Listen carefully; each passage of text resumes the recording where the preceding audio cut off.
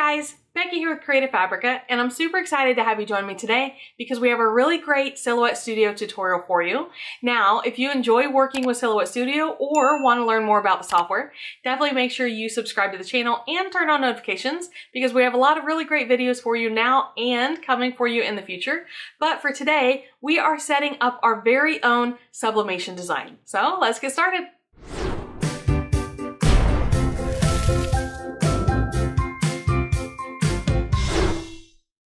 Alright guys, so here we are in Silhouette Studio. If you've watched any of our sublimation videos before, you know that I love setting up my designs in Silhouette Studio.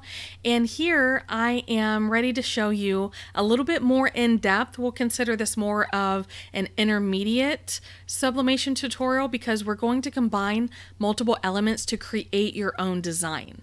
Now, what we're working with today is a pillow cover, but it has a pocket in there because it's really great for holding books. Sometimes people also put them in the living room to hold remotes and things like that.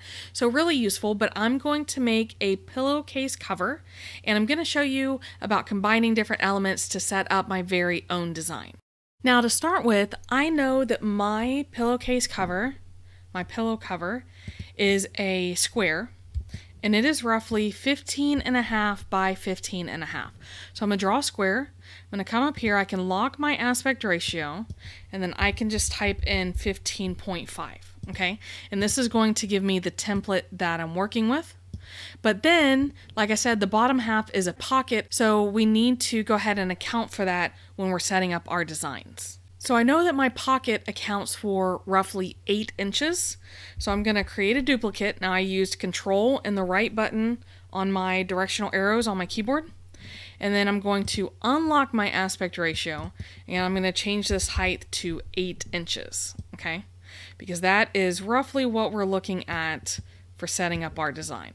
Now I'm just going to line them up centered and at the bottom. So this is a template of what our pillow cover looks like. Now let's go ahead, we're going to move this off to the side and I'm going to open a File Explorer window and we're going to drag and drop several of the elements that we're going to mess with today, okay? Now first and foremost, we're going to go ahead and drag and drop our SVG file. Alright, this is going to be our cute little quote. I really like it a lot. Let's go ahead and open up, let's see, our tie-dye colors. And I can select any of these because they're actually part of a set. So let's do this tie-dye one here, and we're just going to drag and drop that over here as well. Now, one that we're going to drag and drop a lot, do you see all these butterflies? These are coordinating to the patterns that we just used, okay? So I'm going to drag and drop quite a few of these butterflies over here. Now when I drag and drop them, I don't want them to overlap because they will absolutely cover each other up.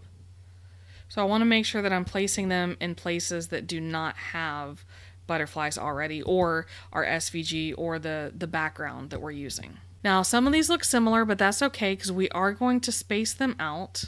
Alright, so let's start with those. We can always bring in more if we need to, okay? And then the last thing that we're going to take a look at, let me go back to that File Explorer window. We are going to use one of these bleach effects. Now I know that it's kind of hard to see because we're looking at white on white, but basically I just want to pick one out that is a little oval in shape. So I'm just going to hover over, see if I can find one. So I think we're going to use this one and then we can just modify it a little bit. Now this will probably take a minute to import because it is a much more detailed PNG than the others that we're working with. So just give it a moment, try not to rush it along, but just drag and drop it like we did the butterflies and that background.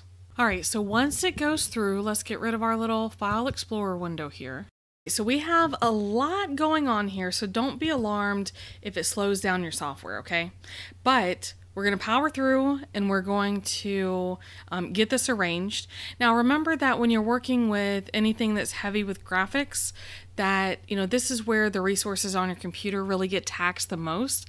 So if you experience a lot of slowdown, then you may want to go ahead and make sure that you have all of your other applications closed down, okay? So make sure that you have as much available resources as possible, like I said, if you're experiencing that slow down. Now let's go ahead and start taking things down to size. So of course I can use my handles here on the image, or I can use the sizing tools up here at the top on my toolbar. So we want to go ahead and we're going to lock that aspect ratio.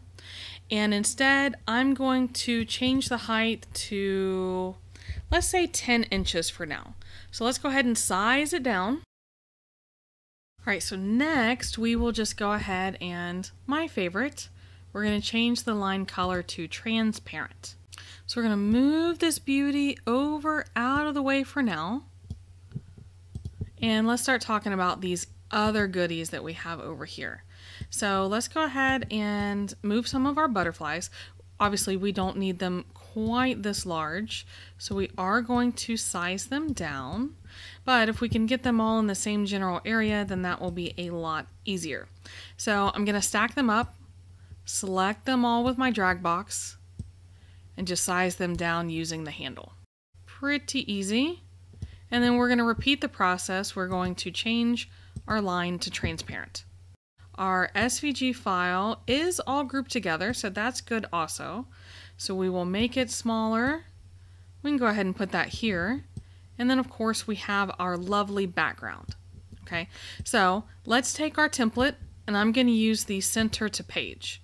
I know that our page isn't quite big enough, but that's what our template is for. Okay, so bring our elements a little closer, and then we can zoom back in now that everything's not so large and in charge. Now, let's go ahead, and I want to design this saying to be down here on the bottom portion of my pillow. So we'll make it a little larger. It ends up being just a little over 10 inches, and we can center that. All right, now let's go ahead and talk about what we want to do with this background. So I thought we would pepper our butterflies here over the back, and then use this really awesome background to go here on our bottom area. Okay, so like I said, this is 15.5 inches wide. So if I click on my background and I'm going to change it here, we'll do a little over 15.5. We'll do 15.6, but we can select both of these, center them to each other, and then let's use the crop. Okay, now we'll send to back. I know we did a lot of things there, so don't be afraid to rewind and pause for step by step, but we just basically used our crop feature, and then now we are recentering it. Okay, but of course our design is a little bit harder to read, so let's go ahead and use our bleach effect. So we're going to rotate it here. We're going to bring that over on top of our design here. And I'm just going to make it a little bit wider so it's more ovally, if that's a word. Alrighty, so once we've stretched it out a bit, we're going to use our, we'll call them like arrange functions, because I want to be able to bring my SVG in front of my little bleach circle. So I'm going to use the send backwards. Better yet, let's click on our SVG and we can bring it forward. Bring to front. There we go. Alright, so let's get it all arranged in there nice and tidy. As a matter of fact, we can just grab all three of these, the background, the SVG, and the bleach circle, using our drag box, and go ahead and just center them all to each other. Alright, there we go. Now I'm only bringing this up back even with our square for the actual pillow cover, because I still want to be able to arrange these cute little butterflies, okay? So of course I can put these wherever I want, but I just need to remember that anything below this circle isn't going to be visible, okay? So I'll go a little bit lower just so that I don't have like a weird white gap, but you know, it's just something that I need to keep in mind. So I'm going to spread these back out just to see what I have here. I want to keep my more solid colors, I think, down here towards the bottom. Not that I can't mix it up, but you know, otherwise my tie-dye will just mix right in. So I am going to make these a little bit smaller as well. So let's go ahead and do that. Use my drag box again. And then I just want to arrange them, and I can use my little free rotate to go ahead and have them facing different ways. So hold tight while I arrange these, and then we'll take a look at the finished design. Alright, so once you get all of your little butterflies arranged, and of course I just did mine at random, rotated them here and there. I played a little bit with the arrangement of, the order on how all of these fit together. But overall, I'm just really happy with how they turned out. And now the very last thing we're going to do is we're going to ungroup our SVG file. And basically, I want to modify the colors. Okay, so I'm going to open my fill panel, and I'm going to use my little color eyedropper. So I want to select the darkest shade of pink that we have here. Well, let's undo that because I don't want to change these butterflies too. So let's ungroup again. Same thing down here. We will ungroup again. And I'm going to select the butterfly. I'm going to hold down my shift key and select these two butterflies also. Now, I like this pink, but I do wish that it was darker. So let's select that, and then let's go to advanced, because it should give us our approximate color shade here. Let's see if we can make it a little darker. So I'm just going to slide this up. There we go. So it's still like in the same color wheelhouse, but it'll just have a little bit more color definition. So then we'll do the same with the blue. I'm going to click on my text, and then these two butterflies up here. Group those together. And then I'm actually going to do the purple. No, I do like the blue. I changed my mind. I do like the blue. So let's select the darkest blue. And just go ahead and slide that up into the more vibrant colors. Okay, so what do we think? Maybe we'll go a little bit lighter on the pink. It does seem a little dark. There we go. So what do you guys think about that? I know it may not be all inspiring, but I really do like it. Let's go ahead, and I want to group these butterflies together so that they all stay in the right place. I don't accidentally change anything. Okay, so now literally that's it for designing. I will group this together as well, and we are free to print these on our printer. Now, if you have a large format printer, then you can print all of this together and press it at one time. But personally, what I like to do is print the bottom pocket and then print the butterflies, and then that way we can press them at 2 separate times, because you are going to have a seam here.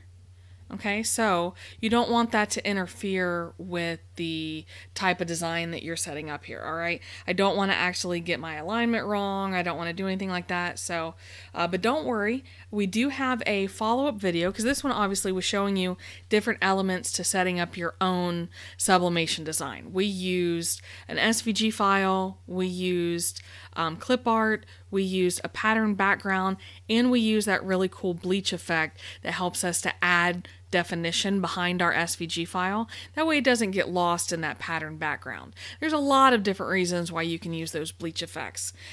But, this was pretty simple, pretty easy, pretty straightforward. And now all left to do is to print and press.